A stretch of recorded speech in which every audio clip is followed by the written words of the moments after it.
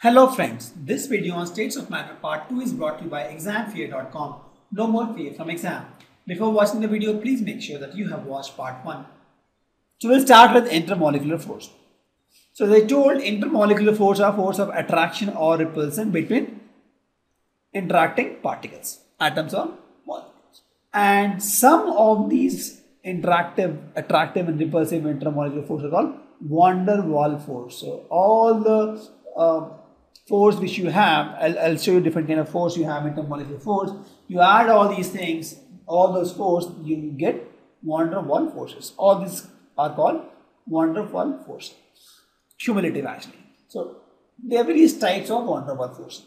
The first force is called London force, named after the scientist who discovered it.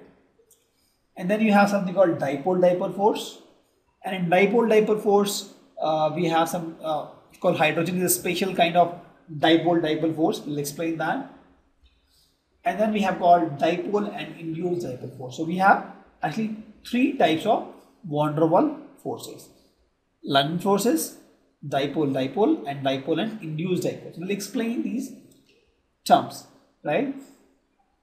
Please note here that the attractive force between the ion and a dipole are ion dipole force, and they are not van der Waals force. Please note, ion dipole force is not van der Waals force. So for van der Waals force, there are only three types: London force, dipole and dipole and induced dipole force. Right? And as I told, intermolecular force are responsible for physical properties. So physical properties is boiling point, melting point, viscosity and surface tension can be determined by intermolecular force. Correct?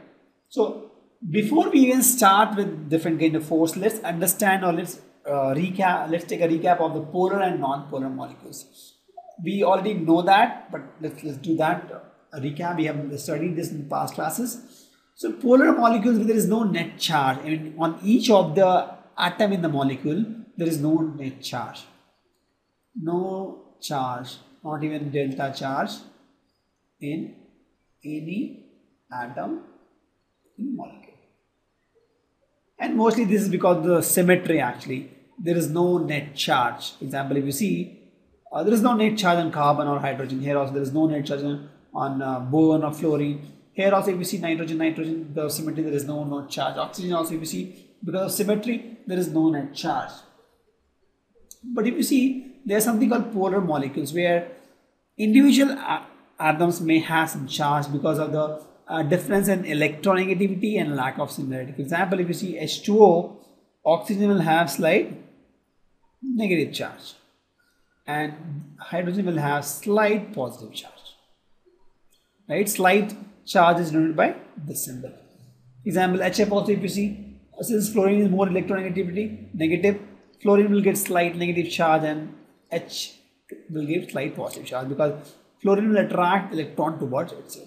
Here also if you see O3, this two oxygen molecules has negative charge and this has plus charge.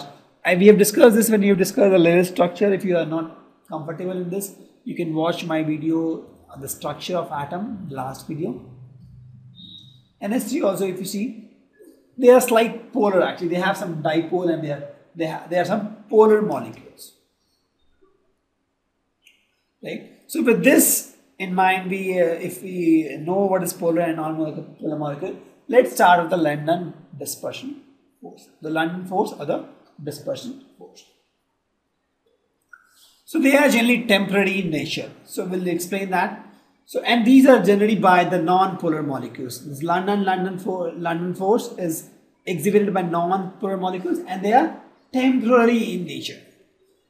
Right? And they are because of the movement of electrons in the molecule. Let's take an example. For example, I have O2 molecules, two O2 molecules, right? I have one O2 molecule here, one O2 molecule here. So when I'm talking about the intermolecular force, I'm talking about force between these two molecules. And if you see the normal O2 molecules, I'm just drawing the Lewis structure. The electrons are evenly distributed. So my two pairs of electrons are shared, and if you see 4 electrons each are evenly distributed across oxygen. Here also same thing, my four electrons are evenly distributed across this oxygen. But if you see, as I told this, in my electrons, this is my atom, right? And then I have various shells. I have this S, right, like this. Various shells I have. I have various shells actually, and the electron keeps moving. The electron keeps jumping here and there, and there is a big probability cloud here, right? Because the electron is not static; it keeps moving, jumping here and there. So it may happen sometime that these electrons spend more time in this direction. So what happens is these electrons spend more time in this direction. Since this direction has got more electrons, it will get slightly negative charge, and this will get slightly positive charge. Since this has got slightly negative charge, this negative charge will repel the electrons here, and will get slight positive charge here.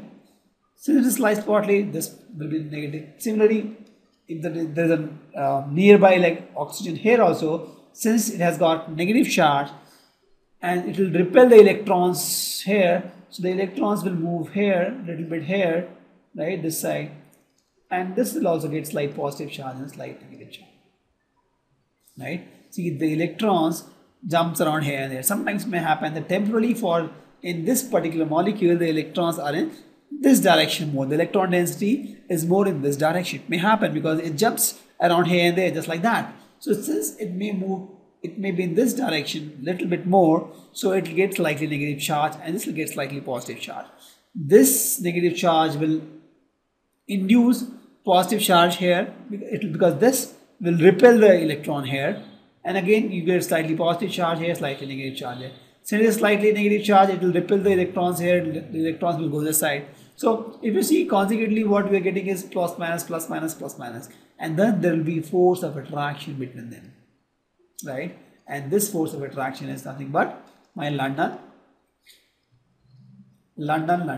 force or dispersion force. And please note, this happens in non-polar molecules and they are temporary, but it keeps happening. It's like that there are billions of molecules in let's suppose in a glass of water, and this force comes into play and goes off, comes into play, but it keeps happening. For example, it may be that there are some 10 lakhs molecules, and out of that, always a good number of molecules are getting impacted due to London force, and that's why it has importance. It's not that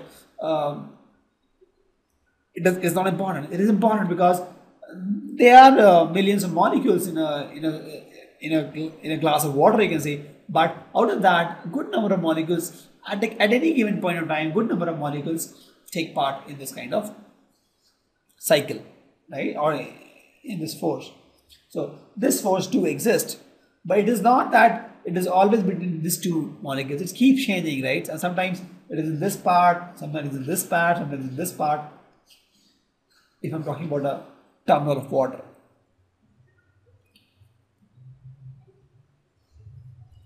Let's understand some more thing on the dispersion force. It was proposed by the German physicist London, and that's how the name came. And this is a temporary force, and this is always force of attraction, right? They are always attracted, and the interaction energy is inversely proportional to 6 power of distance between two interacting particles. So if you see, the force or energy is directly inversely proportional to R6, where R is the distance between two particles. And these forces are important only for short distance, because slight positive, slight negative charge are also temporary. So they are existing only for short distance, right? And these all depends on the polarizability of the particle, how easily atom in a molecule can be polarized. So this force depends on the magnitude of that, because if I have water molecule and oxygen is easily polarizable, sorry, water I can't take because water is a non-polar thing, I have to take polar one. So if I have oxygen molecule and oxygen is easily polarizable, it will have strong dispersion force. If I take some other molecule some other polar molecule and that is not easily polarizable, then it will have weak dispersion force. So the magnitude depends on the polarizability of the particle, how easily you can polarize that particle. Thank you. Visit examfear.com to watch free educational videos, try free online tests, get the best quality study materials, study from the best tutors and mentors, and much more. Thanks once again.